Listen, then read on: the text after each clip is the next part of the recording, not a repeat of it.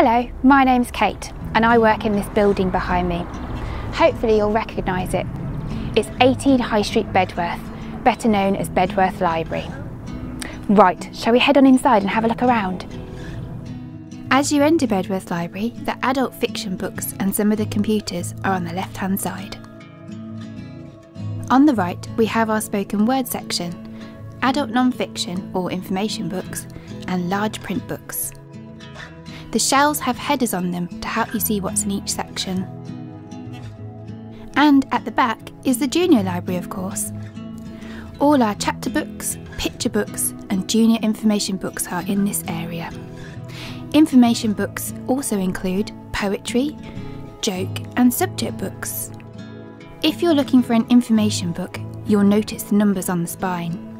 They are organised by the Dewey system. To help you find what you're looking for, we have some guides on the wall. You can check the catalogue, or you can always ask a member of staff for help. If I was looking for a book about cars, I'd find the number on this list, and then look at the numbers to find the correct topic. Fiction books are sorted alphabetically by the author's last name. That's the same for both adult and junior books. Have you ever requested a book? One of the ways to do this is on our website. Search for the author, subject or title of a book.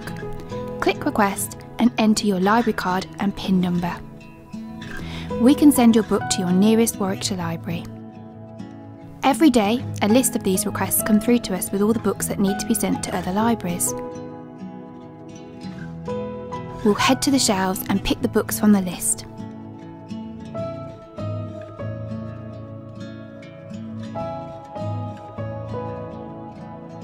Our computer system tells us which library they need to go to, and then we'll put them in the delivery area, ready to be collected.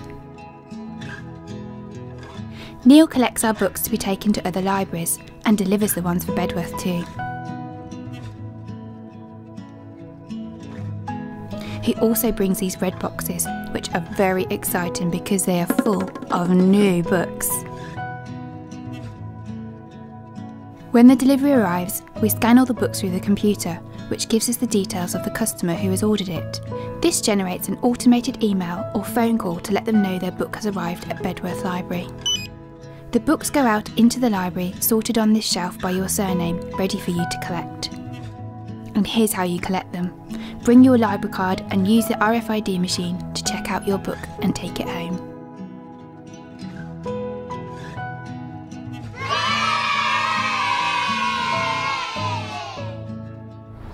I really hope you enjoyed the tour.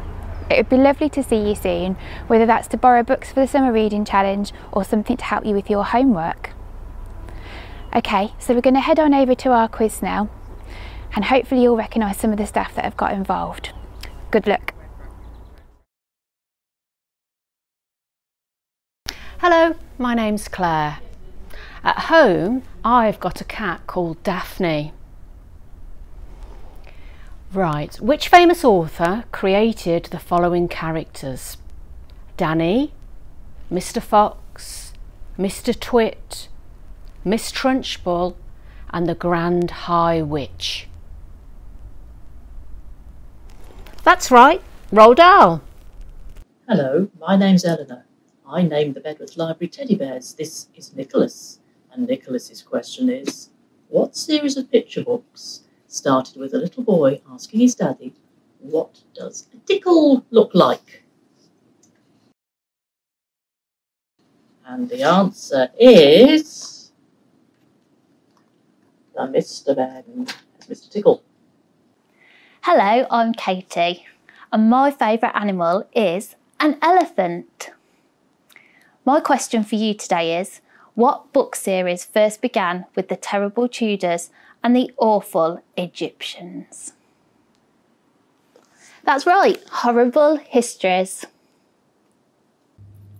Hello, my name's Lisa and I work at Bedworth Library. I'm a beekeeper. I've got a question for you. Who is left completely flattened when a pin board accidentally falls on him? That's right, Flat Stanley. written by Jeff Brown. Hello, my name is Louise and I love chocolate. At the moment, my favourite chocolate bar is a Yorkie. Anyway, do you know what these authors are most famous for writing? Hans Christian Andersen and the Brothers Grimm. Yeah, that's right. Fairy tales. Well done. Hello, my name's Kate. And when I was at school, I was absolutely rubbish at sport and I would always come last, especially at cross country where I would walk in and hate it. But since then, I've ran 10 marathons and I've even cycled across the country. So it just shows with a bit of hard work and determination, you can achieve more than you think you can. Okay, so for my question, what is the Gruffalo scared of? And the answer is a mouse. Hello, my name's Sean. I'm from Bedworth Library. I've got lots of hobbies and interests, but my main one is astronomy. So if when we're open you need to know anything, just come in and see me and I'll see if I can answer the questions for you. My question for you today is, which book stars a girl called Stella Saxby who inherits a humongous mansion?